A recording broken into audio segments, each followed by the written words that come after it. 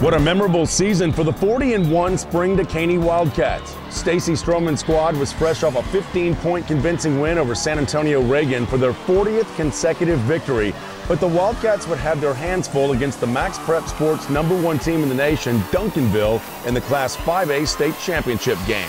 Legendary girls Texas high school basketball coach Kathy Self-Morgan was seeking her 915th career victory, while her 39-1 Duncanville Pantherettes were trying to earn their 7th state title, but first since 2003 in girls basketball.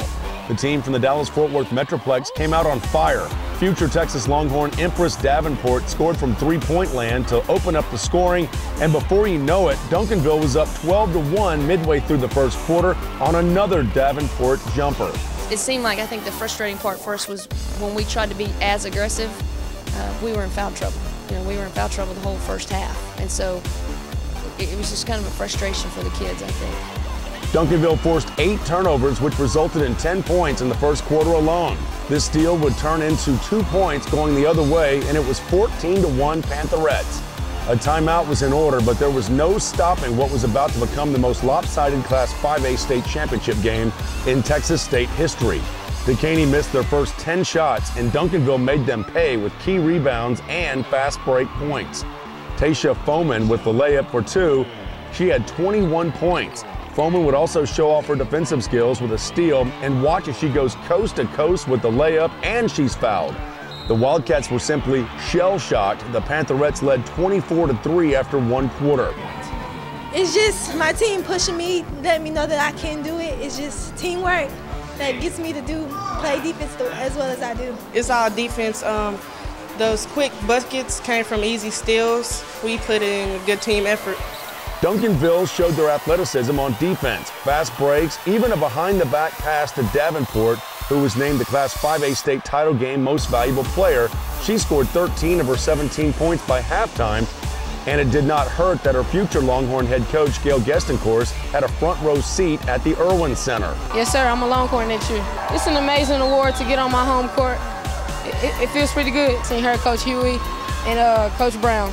Dekaney was just 2 of 19 shooting in the first half with 14 turnovers that Duncanville turned into 16 points.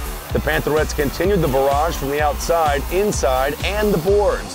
In fact, Duncanville scored 22 points off 22 turnovers and dominated the rebounding 46-23. We've tried to do some half-court trapping and stuff that has allowed us to not be a factor against us. But tonight, they broke that pretty easily, and so we had to adjust and go to something else, and they just kind of manhandled us inside a little bit. I think we just needed to get the rhythm of the game and get a feel for the game before we started actually going.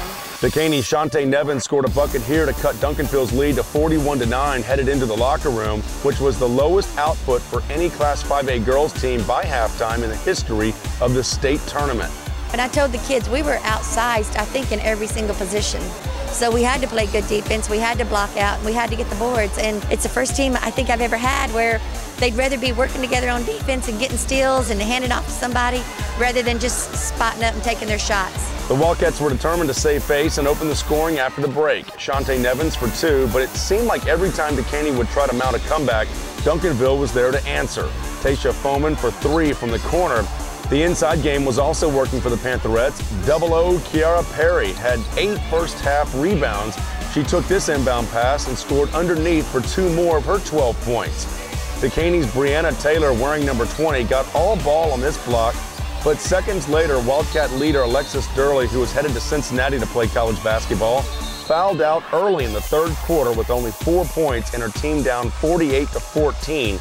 A lead that would increase as Foman takes the pass off the steal and goes in for the highly contested layup. Duncanville would increase their lead to 58-16 when Davenport scored on a coast-to-coast layup. Jaleesa Chappell showed off her shooting touch in the second half for Dekaney with the turnaround jumper. Chappell led the Wildcats with 12 points. Brianna Taylor opened underneath for another basket for Dekaney. Tasha Foman again would answer with a 3 to end the third quarter, and it was 61-20 Duncanville to start the fourth and final quarter. Dekaney's Jaleesa Chappell continued to play with a purpose, though. The steal, and Chappell goes all the way in for the layup. Chapel, who is only a junior, impressed Coach G as well as she stops and pops again for another deuce. Even though the score looked like how it was, then I still had to go all the way out. But it was just too little too late for Dekaney, who would fall 69-31. The Wildcats were just 8 of 39 from the field. Unfortunately tonight we didn't have those kids step up and hit some shots. The different pressure defense kind of affected us. The game was probably decided in the first quarter, but they continued to play and play together and not get frustrated. And so I couldn't be more pleased with the season. We played as a team. I love Coach Self, I love my team, and we won. I've been really blessed to have some great teams at Duncanville and also at Westlake. It's one of the best, and they are a state champion team tonight. Once again, your final score, 69-31. Duncanville knocks out Dekaney here in the state championship game in Class 5A at the Erwin Center, but it doesn't overshadow the fact that the Wildcats had a fantastic season. After dropping their first game, they won their next 40 before losing this game to Duncanville. At the state championship here at the Erwin Center in Austin, Jeff Power, Max Prep Sports, your leader in online sports coverage.